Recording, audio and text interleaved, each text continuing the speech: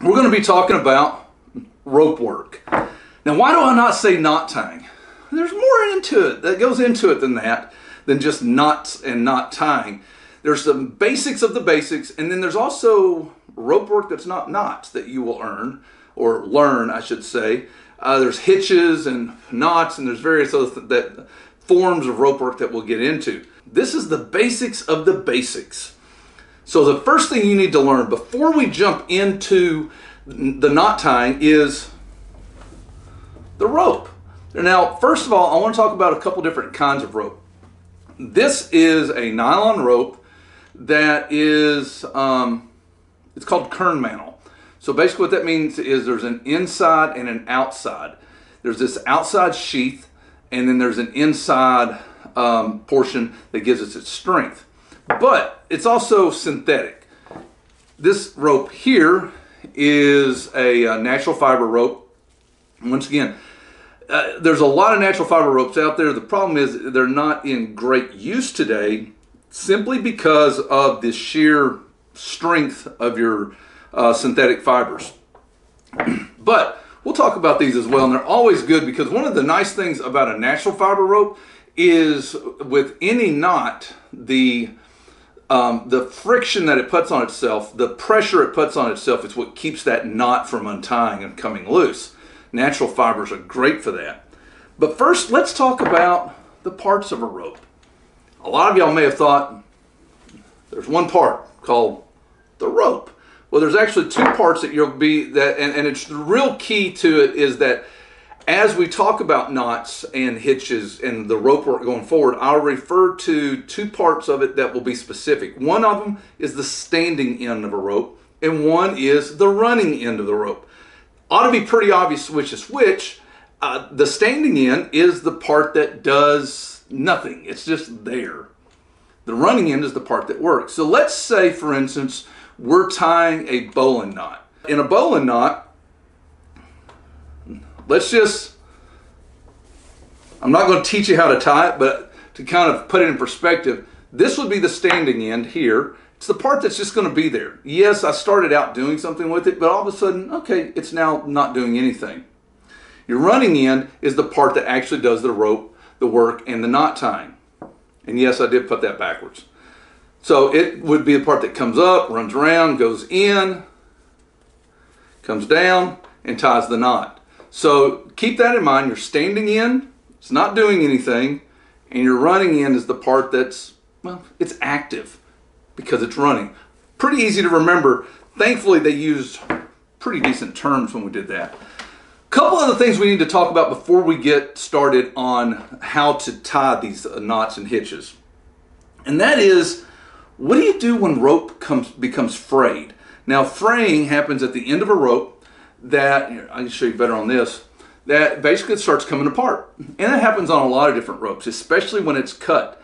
Now, there's a couple ways, there's a lot of ways to prevent that. I want to talk about two specific. One of them is a skill that, strangely enough, it is kind of old world. People don't do it anymore. But there's two different ways to get rid of that fraying. One is to fuse the rope, which we'll show you here in a minute, is basically burning the ends of the rope. And it fuses the fibers together. This is done on a synthetic piece of rope, on nylon. Be very careful when you do that, though. Any of these, especially any of the things that we'll be talking about that has to do with fire, make sure you have adult supervision if you're one of our youth that are watching this. So we'll get into how to fuse that here in a minute. One of the things that can happen, depending on where you buy your rope, is they can have a hot knife. So when they cut it, let's say it's through here, it'll cut it and it'll fuse it automatically. And you can do that with any size of nylon rope. Now, on the other side of it, you can't do that with natural fibers. No matter what kind of natural fiber it is, whether it's cotton or hemp or any other number of natural fibers, you can't do that. Why? Because natural fiber burns. And so we don't want to, we can't do that, but we can do what's called whipping the end of the rope. That's what you'll see here, and here in a minute I'll show you how to do that. Whipping the end of the rope binds that rope together. Now I will tell you a couple other things to be careful with. There are ropes out there that are very inexpensive, and in their inexpensiveness are very cheap. I do say there's two different kinds. Cheap and inexpensive are not always the same thing. I bring that up because some of those ropes, for instance, you have a nylon rope that has been woven together similar to this. This is twisted, but woven together similar to natural fiber ropes. It's generally a yellow rope. You can buy it in any big box store. If you have to have that, that's fine, but it doesn't bind real well, and it also does not fuse real well. So I will steer you clear of that. That would be my one suggestion when you're buying rope. Buy quality rope. Rope in some cases can be a lifesaver, and in other cases it can just be a gear saver. But you want to make sure you have quality rope no matter what kind of rope you're using. Right now though, tell you what we're going to do. We're going to step outside and I'm going to show you how to fuse a rope and also how to whip the ends of a rope. But first, we got to finish our coffee. I'll see you outside. Let's talk about synthetic materials. This is a nylon kern mantle rope, which basically means it's got an inside kern and an outside mantle. It's two pieces. It's very strong, very durable, but it is nylon. We're actually going to, instead of using a match or a lighter, and if you went to a store that you could cut this at, generally they'll have a hot knife, and you just, when they cut it, it burns it. We're going to do this with a propane torch. Now I will tell you, if you're one of our young people that are watching this, make sure you have adult supervision with this. Parents or leaders, make sure that you put some safety precautions in. But we're going to get close, let you see up close how this works. So we're really close now, but what we're going to do is, you can see this rope is starting to fray a little bit, and the whole point behind fusing or whipping this is to keep it from fraying. Now we're going to start off once again. We're going to use, you can't really see it real well, but we're going to use this propane torch. And one thing you don't want to do is hold your rope like that, because it will melt over top of you. So you're going to put it out to the side, and we're just going to burn it. Turn it all around, and you can see kind of handles itself. Now that's going to be hot for a little bit. We're going to go ahead and do the other end. Once again, you're just kind of putting that flame all around it. If it catches, just blow it out. You're not wanting it to catch on fire. I got that down a little bit. I apologize for that. Hopefully you can see it here.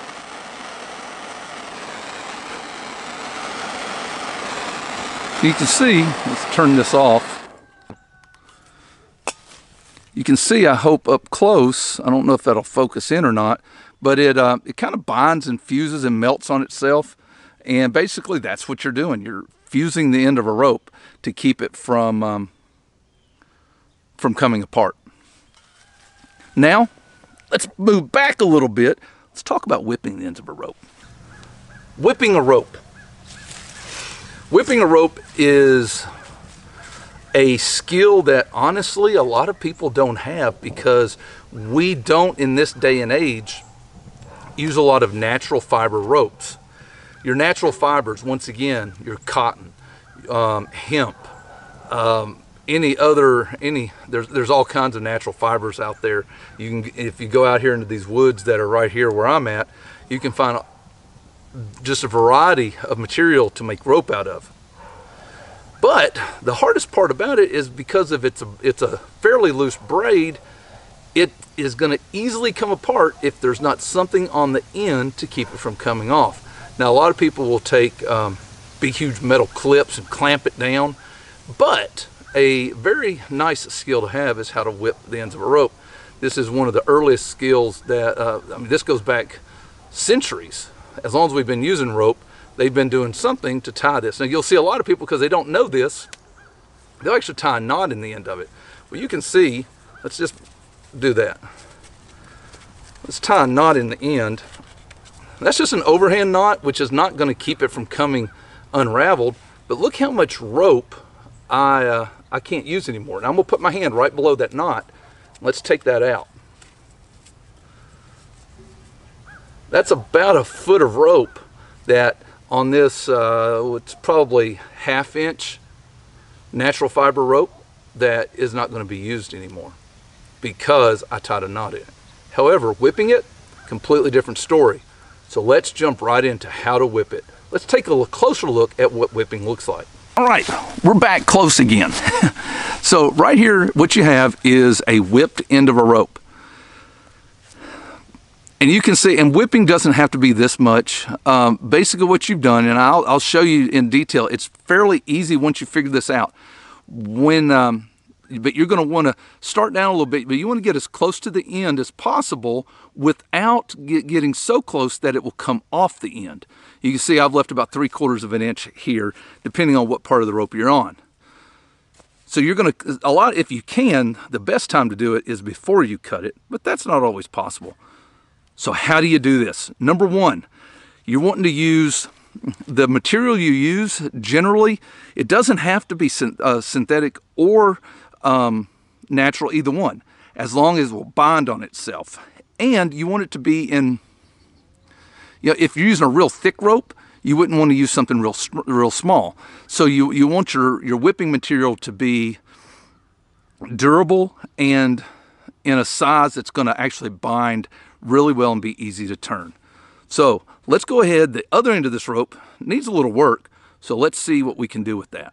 All right, here's the end of the rope. You can see it's not frayed, but that's our purpose, is to get this done before it frays. I'm using another natural fiber here, and I've got about, for this, I'm not going to need all this, but I've got about, you can't see it all, but about 2 feet worth of rope. So here's what I'm going to do. I'm going to make me a little loop.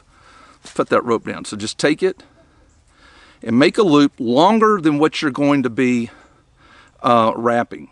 Just kind of wrap it back on itself or fold it back on itself. Then what we're going to do, we're going to take, personally, I like to start at the end of the rope. And the reason is because if I don't know how far I'm going to go, I want to make sure I have enough space. So I'm going to take in the loop end, I'm going to put somewhere up here, right along that rope.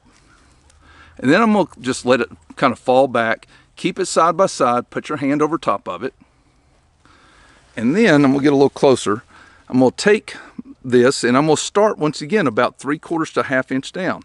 And we'll wrap it. You see I come over. And then what you want to do is come back on itself. That's going to create a nice bind. Then it's really just a matter of continuing the same motion. Just keeping it tight right next to itself.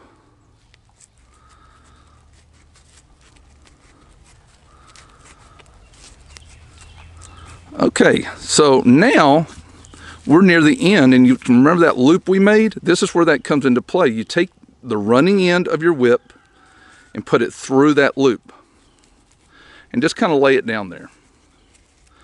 Then you're going to come down here where we left the other end of our loop, and we're just going to pull it. And you can see it's going to pull it tight, and it's going to pull it, let me get this around there so you can see. It's going to pull it underneath just a little bit. So let's just pull that snug. So you can see how I've gone underneath my whipping. At that point, you're pretty much done. All you're going to do is take your knife or a pair of scissors, and you're going to snip that off there and snip this off here, and you've got a whipped rope. Go ahead, pause the video, give it a try, restart the video and try it again. That's how you whip a rope. That does it for our first video in this series of rope work. Kind of the basics. Next video, we're going to jump into tying the square knot, but we're also going to talk a little bit about ropes in general. Thanks for tuning into this video. Tune in regularly for more gear reviews and more of my adventures in the wilds around me. Make sure you take time to comment below in the comment section. I do my best to read as many as I can. Also, you'll see my picture over here to my left. Make sure you click that to subscribe to the channel. And over here to the right, you'll see another video to check out. Appreciate it. See you next time.